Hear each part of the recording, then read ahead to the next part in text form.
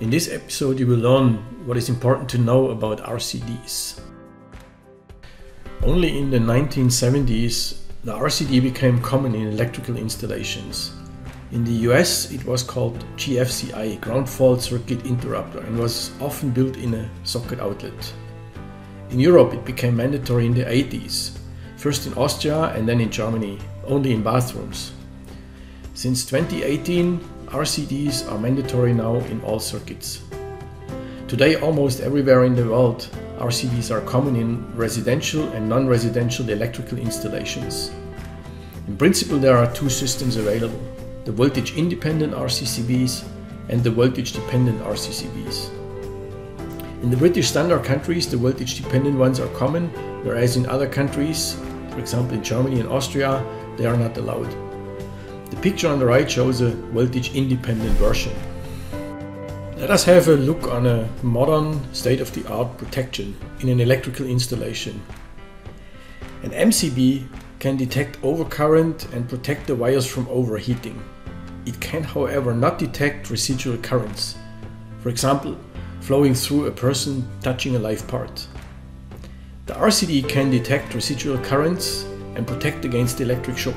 It can also detect arc faults between phase and ground, and so it can also protect against fires. But it can, however, not detect an arc fault between phase and neutral and serial arc faults. The ultimate protection can be achieved by combining MCBs, RCDs and AFDDs. For surges, an SPD should be considered in every installation. Residual current devices are available in various forms for many different applications. The classic RCCBs are protecting against earth faults and usually are combined with several overload protection devices like MCBs. RCBO combine these functions in one device. They are used for a single circuit. MRDCs are usually used to monitor earth faults. However, with the contact, they also can trip a protection device like a circuit breaker. These devices are not suitable for people protection. The electronic RCDs or eRCDs are depending on a supply voltage. The advantage is that they can be built in a smaller housing. But in many countries, voltage-independent RCDs must be installed. The F200 and DS200 series of ABB's RCDs are part of the entire range of System Pro M Compact.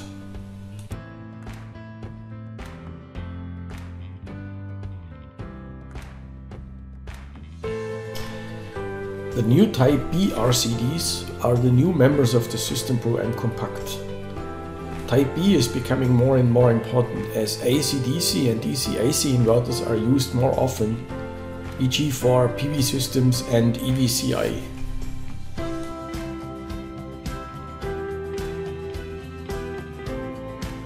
The main reason for the use of RCDs is the protection against electric shock. There are many possibilities for people to get an electric shock. For example, when replacing a broken light bulb and the circuit is not switched off, or when hanging a picture on the wall and scratching the cable with a screw or a nail. Typically, the sensitivity of RCDs for people protection is set as 30 milliamps.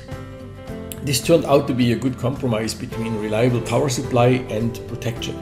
However, for some circuits, for example in bathrooms or children's bedrooms, a 10 milliamp RCD could be a good choice. This diagram illustrates the impact of an electric current flowing over or through a human's body.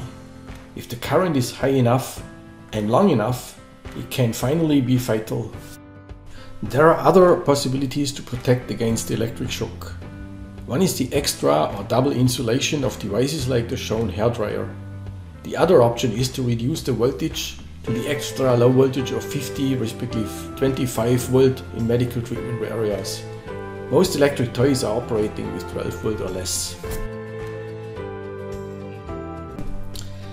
In a TN earthing system, one of the points of the transformer is connected to earth, usually the star point in a three-phase system. The body of the electrical device is connected to earth via this earth connector at the transformer. In case of a fault and the phase being connected to the body of the device, the protection device, for example an MCB, will trip. RCDs provide additional protection in case the connection is not solid enough to trip the MCB or in case of a direct contact. This should be 30 milliamp sensitive RCDs. In a TT or tertiary earthing system, the protective earth connection for the consumer is provided by a local earth electrode, and there is another independent installed at the transformer. There is no earth wire between the two. Due to the higher and not always predictable resistance between the transformer grounding and the local grounding, it cannot guarantee that the MCB would really trip. Therefore, an RCD must be installed at the entry point of the building. This can be a 300 mA or 500 mA selective RCD. For people protection, RCDs with 30 mA must be installed in the individual circuits. The vectorial sum of all currents in the three phases and the neutral is always zero. In case of an earth fault, for example in case someone touches a live conductor, a part of the current bypasses the toroidal core and the sum is not zero anymore. Then, in the green secondary winding, a small current will be induced. That will then trip the voltage independent relay and consequently the RCCB. The test button circuit of the 4-pole RCCB's F200 series, regardless of the rating, is wired inside the device between terminal 5-6 and 7-8. This is L3 and N. There are different types of RCDs available. The cost increases significantly with the functionality. So from a commercial point of view, it makes sense to select the right RCD depending on the application. If the connection devices are mainly of ohmic loads, like heaters, it would be sufficient to use an AC type. However, nowadays many switch mode power supplies and electronic inverters are common also in private homes. These devices generate pulsating DC that could run through a RCD. If this DC value is bigger than 6 mA, the RCD can get blind. It would not be detecting a real fault anymore. In some countries the AC type is not allowed, so the A type must be used instead. In case there are inverters with high frequency installed, for example a frequency drive for pumps, etc., it is recommended to install a type F, which can handle also high frequencies in the system. For some application, it is mandatory to install a type B RCD. This is a universal type which can handle high frequencies and pure DC.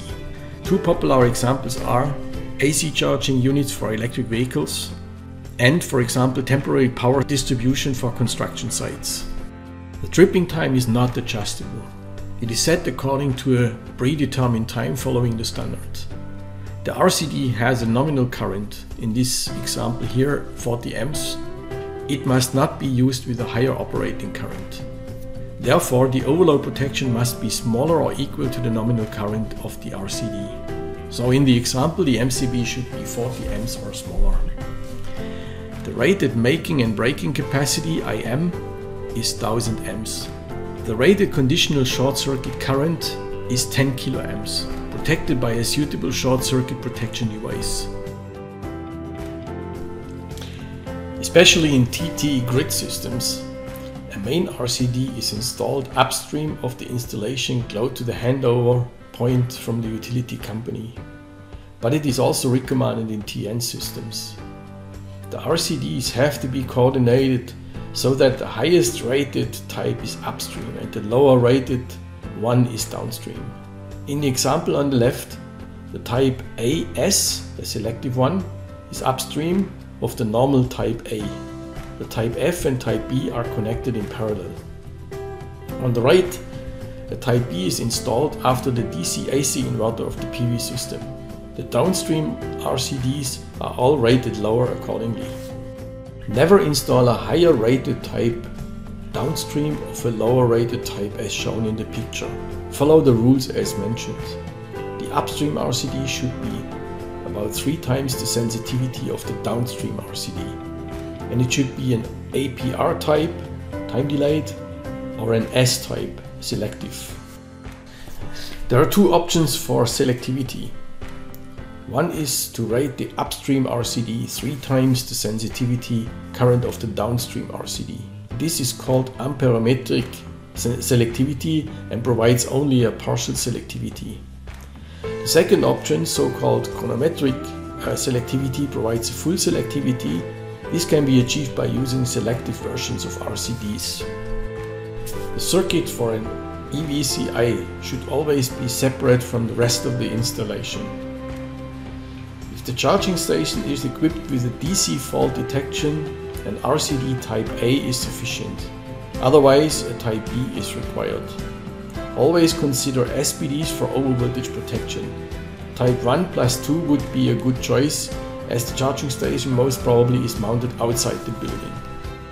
This is an example of a single-family home with a selective main RCCB and several groups individually protected by RCCBs and RCBOs. The RCBOs could, for example, be 10 mA versions for the protection of the bathrooms. Thank you very much for watching. Hope to see you soon in another Building Academy learning episode.